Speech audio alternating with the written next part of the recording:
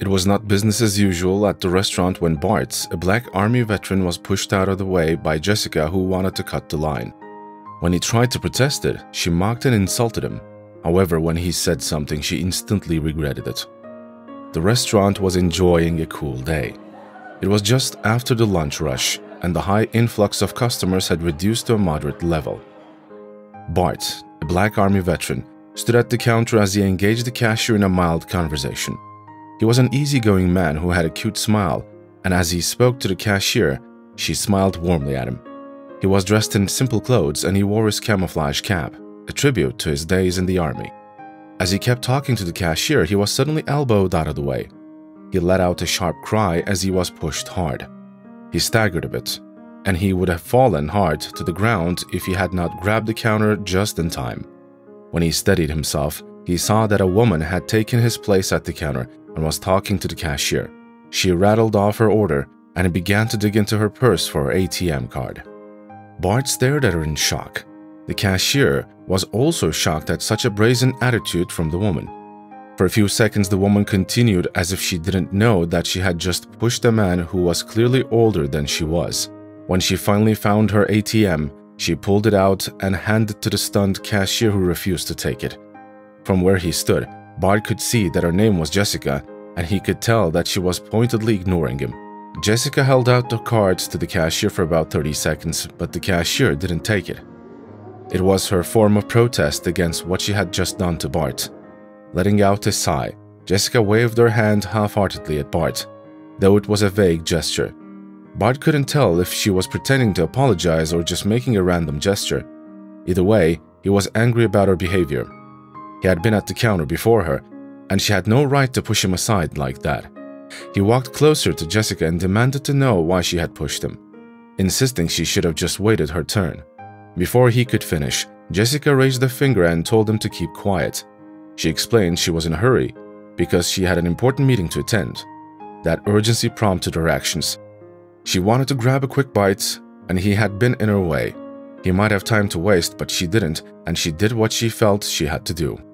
Bart told her that being in a hurry didn't give her the right to push people around. He pointed out that she could have got him injured or caused even worse harm with the way she pushed him. If he hadn't managed to steady himself, he could have fallen badly. He then demanded an apology from her, saying it was the least she could do after treating him so horribly. Jessica wasn't having it though. She immediately lost her temper. She told him that she was in a hurry and didn't have time for chit-chat. She had better things to do with her time, and none of them included speaking to an old man. She didn't stop there. Jessica went on to tell Bart that she knew he was only there to beg. There was no way he could afford to eat in an expensive restaurant such as that. She was certain that he wasn't making any orders. She then called him a dark-skinned beggar and said that she couldn't be bothered by the likes of him. Bart was shocked into silence by the venom and hate that filled her words. He couldn't understand how one person could be so mean to a stranger. He told her that she was insulting him without provocation, and it wasn't right.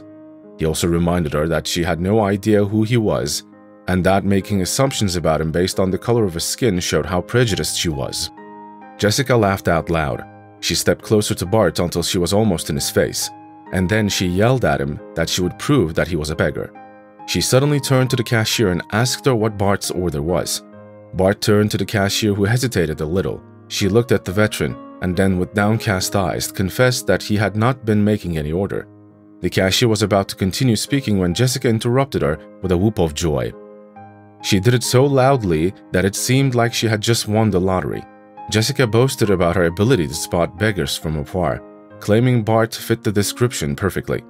According to her, he was black, old, and poor. Worst of all, he was wearing cheap knockoff clothes that highlighted his poverty. Her prejudice was clear as she insisted that black people couldn't afford to eat at exclusive restaurants. She was sure that they were there to beg or steal. Bart was deeply insulted by her words. He told her that during his time as a soldier, he had been one of the most decorated, and she had no right calling him a beggar or accusing him of stealing.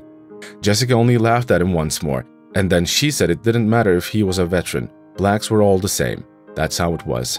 And that's how it would always be, because nothing he could do would change her mind. Jessica chuckled at the man and declared that she was finished dealing with his kind. In her view, he was far beneath her. She considered herself vastly more important. Her confidence stemmed from her eventful past in the hospitality industry. Jessica had a diverse career that included managing an exclusive hotel and later overseeing a fast food chain, where she successfully opened multiple branches nationwide. Her achievements were numerous and added accolades to her resume, making it highly attractive to potential employers. Despite her skills and accomplishments, Jessica was not in high demand. She struggled to last long in any position due to constant complaints from both staff and customers about her rude and overbearing behavior.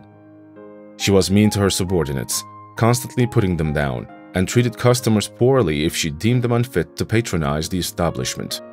At one hotel, a colleague sued the company, citing a toxic work environment created by Jessica.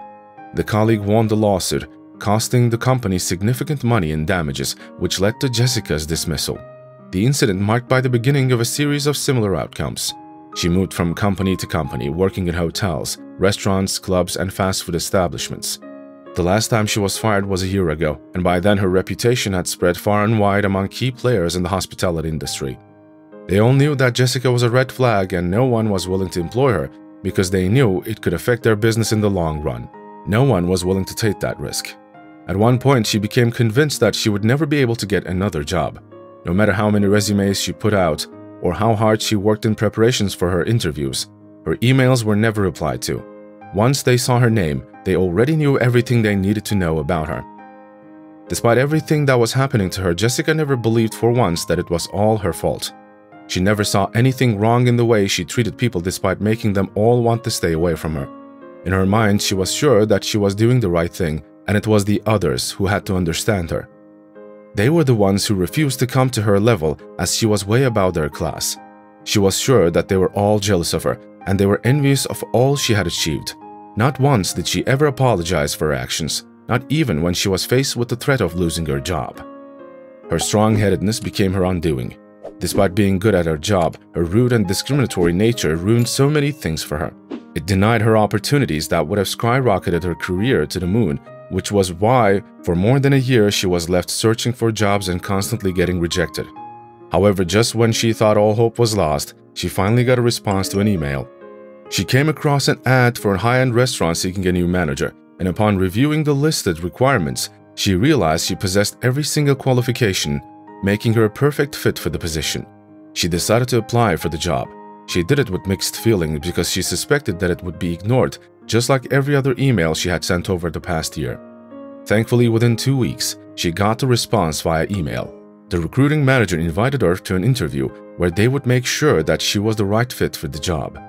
Jessica prepared hard for the interview. She drafted out plans that she was sure would take the restaurant to the top of the ladder. She also researched to get statistics on their sales, so she could pitch in ideas that would move the restaurant forward. The night before the interview, she had everything she needed ready, and she was sure that with everything she had gathered, she would be able to dazzle whoever was interviewing her. She came to the restaurant about 30 minutes before the allotted time, and she was ready for the meeting. She had gone to take a seat, hoping to go over the notes she had made. By the time she was done, she realized that she was hungry. She decided that it would be a good idea to grab a quiet bite before her interview commenced. She didn't want to face her would-be employer on an empty stomach. In her hurry to get her meal, she pushed Bart out of the way, and it escalated into a full-on argument. Now, as she stared at Bart, she felt disgust well up inside her. All she could think of was that once she became the manager of the restaurant, she would make a policy that banned blacks from ever stepping foot into the restaurant. Jessica didn't keep this thought to herself. She told Bart, causing him to gasp in shock. The cashier was just as shocked that Jessica could say such a thing. However, she seemed to be on a roll, and there was nothing that could stop her. She said that if she had her way, he wouldn't even be allowed to walk the streets. The fact that he was a veteran didn't mean anything to her. She even called his army cap fake, just like his clothes. Not long after, she checked her time and saw that it was almost time for her interview. She told the cashier that she wasn't interested in buying a meal anymore because she had to get to an important meeting. She returned to her seat to wait, going over the finishing touches in her plans. Bart remained there, his eyes following her every movement. Jessica remained there for a few minutes before checking the time once more. Her interviewer was yet to turn up. She got back to her feet and made her way back to the counter. She ignored Bart and told the cashier to inform the boss that she was around because she had an appointment with him. She ordered the cashier to treat it as an emergency because it was an urgent meeting. The cashier was puzzled as she stared at Jessica. For a moment, Jessica even thought she had grown horns on her head. She had to repeat her request to the cashier before the young lady finally made her move. She didn't move from the spot, but she slowly and gingerly raised her hand and then pointed her finger at Bart. Bart was the boss. He was the one that Jessica was there to see. Jessica was shocked to her bones. She was so shocked that her mouth fell open. She staggered backward, refusing to believe her eyes as a smug smile spread over the veteran's face.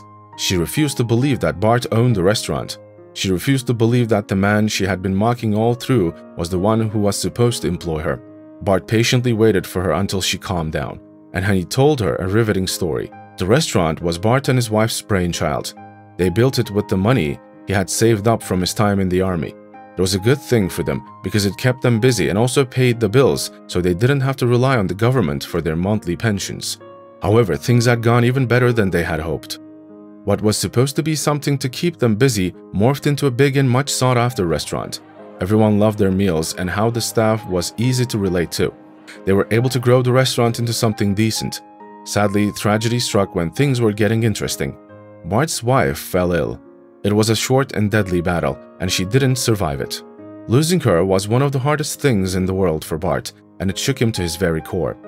The only way he could rise above the pain was pouring himself into work. He gave everything he had to the restaurant and was able to improve it even further. Soon, the restaurant became one of the most expensive ones in the city. However, as time passed, he began to get too old to run such a major business. It even began to take a toll on his health. Bart didn't want to spend his final days running a business. He wanted to spend it doing something that he loved, and that was traveling. He wanted to travel to as many countries as he could before he passed on to be with his wife. To be able to do that, though, he had to hire a new manager, someone who could handle the restaurant and take it where Bart wanted it to be. Bart told Jessica that he had been impressed by her resume, especially when everyone said that she was good. The same people also told him about how toxic she was, but he refused to let that sway his decision. He wanted to give her the benefit of the doubt, which was why he invited her for the interview, even when other restaurants refused to give her a chance. Sadly, she had disappointed him. He was not even at the counter to order food. The cashier was right about that. He had come there to tell her to keep an eye on Jessica. That was what he was telling the cashier when he got elbowed out of the way and almost thrown to the floor. He then looked into her eyes as he said to her, "You will never get a job here, Jessica." At once, Jessica began to beg. She couldn't believe that she had yet again lost another job due to how rude she was. She regretted her actions as she clasped her hands in plea. She couldn't bear to go another year without a job. Her savings were running out and she had nothing she could survive on. She needed the job. She dropped to her knees as she apologized to Bart for mocking and insulting him. She swore that she would do better and she would do anything to make things right with him. Bart refused her. He had already seen her true colors. He knew that she held biases against blacks. As a black man and someone who stood for fairness, putting such a person in charge of his business would go against everything he stood for. He told her that if only she had not been rude to him, if only she was a nice woman, things would never have gotten so bad for her. Later on, when she refused to leave the premises and kept begging Bart to reconsider, he called security and had them throw her out of his restaurant. That night, as she replayed everything in her head, she could pinpoint exactly where everything went wrong for her and how she could have done things differently. She was filled with regret and swore that she would never let her bad character ruin her opportunities ever again. She tried getting other jobs, but none of them were forthcoming. No one was willing to touch her, even with a 10-foot pole. In the end, she was forced to seek jobs in less popular establishments. Not long after, she got a job as a waiter in a rundown restaurant at the edge of the town. It was a real fall from grace for Jessica, but she had learned her lesson and she was willing to do her best to be a good person from then on. Later on, Bart found someone good enough to run the restaurant for him, and he was finally able to go on the trip. He could finally leave the reins for someone else. It was a huge relief for him. What a beautiful story. What would you have done in Bart's shoes? Would you have hired Jessica? Let us know in the comments. Be sure to hit the like and subscribe button. See you in the next video.